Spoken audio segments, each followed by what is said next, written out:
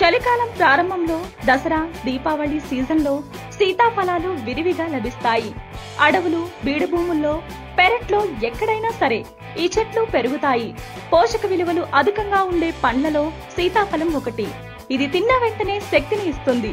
ఈ పండులో ఆరోగ్యానికి మేలు చేసే అనేక ఔషధ గుణాలు ఉన్నాయి. పల్లెటూళ్లలో పెరిగిన వారు సీతాఫలాలను మగ్గబెట్టుకుని తిన్న రోజుల్ని ఎప్పటికీ మర్చిపోలేరు. ఇక లక్కీగా చెట్టు మీద పండిన సీతాఫలం తింటే ఆ రుచిని మాటల్లో వర్ణించలేం.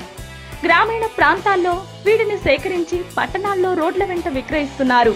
కానీ అడవులు తరిగిపోవడం, కోతుల బెడద కారణంగా వీటి రేటు ఎక్కువగా ఉంటుంది. సీతాఫలంలో పోషక విలువలు అధికం. కస్టర్డ్ యాపిల్ అని పిలిచే సీతాఫలంలో ఐరన్, ఫాస్ఫరస్, మెగ్నీషియంలతో పాటు విటమిన్ సి సమృద్ధిగా లభిస్తాయి.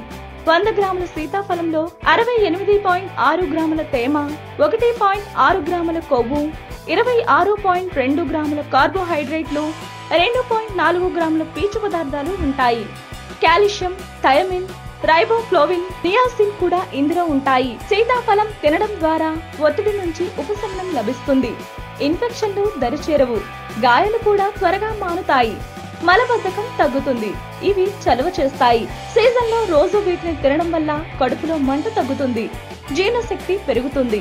ఎముకలు దృఢంగా మారతాయి. కండరాలు, నరాల బలహీనతను అధిగమించడానికి సీతాఫలం తోడ్పడుతుంది. ఇంకేం, ఈ సీజన్లో రోజుకో సీతాఫలాన్ని ఆస్వాదించండి.